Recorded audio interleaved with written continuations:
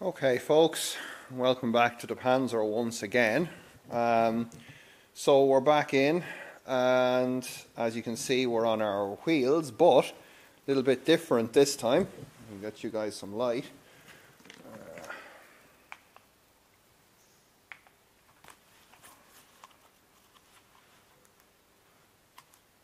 Okay, so we have our coilovers installed. I hope you're going to be able to see that in there. So they are now in. We're sitting on them. So they're a very good fit in the vehicle for us. Not fitted the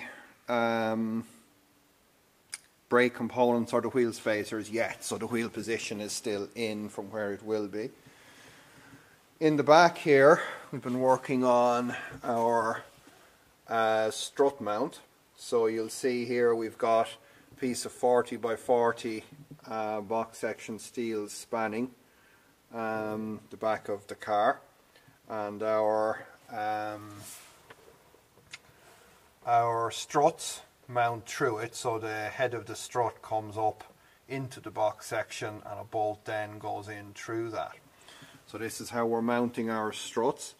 It's currently welded to the body of the car, but in here along the rails we will be installing the interior subframe, and that will be then welded down to the strut brace.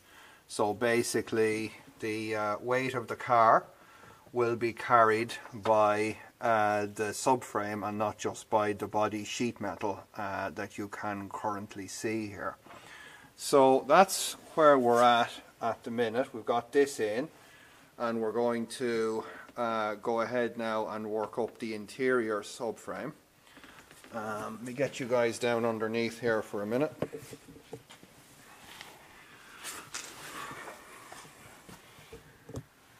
So let's see if I can get you some views in here. We will be getting helper springs for the struts, just because we do need to lower the car a bit. The drive shaft flanges are in. I can't really show you that here now. I'll lift the car up to show you that. Again, the wheels will be spaced out, so don't worry about the fact that it's quite near the strut there. Now, some of you guys have been going on about how low the car is and how low the motor is. Well, let me show you. We're not, okay?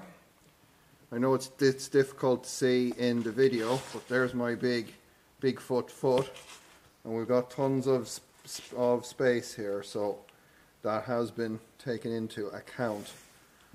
Alright, so I'll go ahead and show you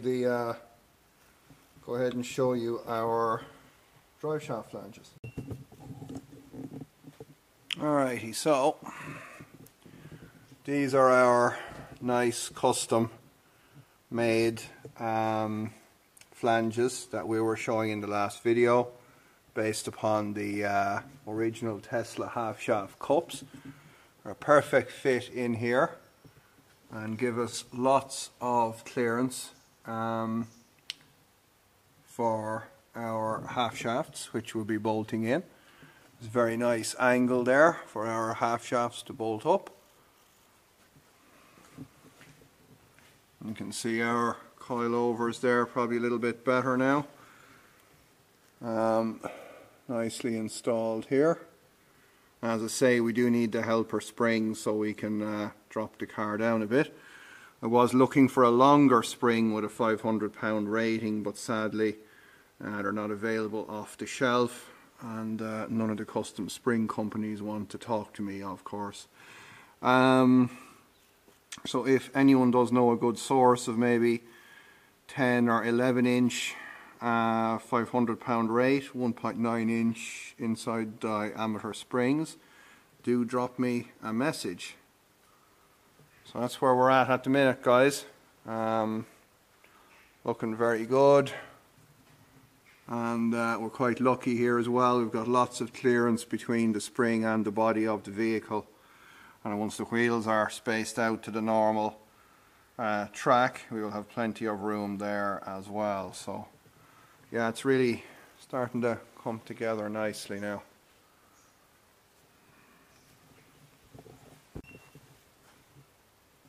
Alrighty folks, so that's about what we've got for you today. Hope you enjoyed it. Don't forget to like, subscribe and share.